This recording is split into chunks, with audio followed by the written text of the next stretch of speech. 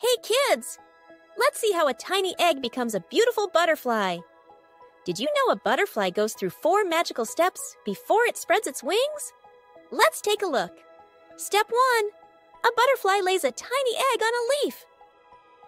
Step 2. Out pops a hungry caterpillar. The caterpillar eats and eats and eats. Nom nom nom. Step 3. When it's big enough, the caterpillar finds a safe spot and spins itself into a cozy little shell called a chrysalis. Inside, it looks like nothing's happening. But surprise!